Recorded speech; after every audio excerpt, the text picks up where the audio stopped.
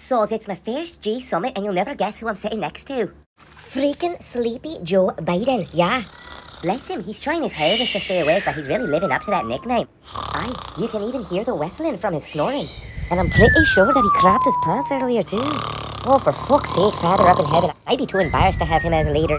Not to mention, scared for the country as well. I mean, I know it takes all kinds, but you should have heard the things he was saying. He's batshit crazy. Even I want to tell him don't catch your cell phone.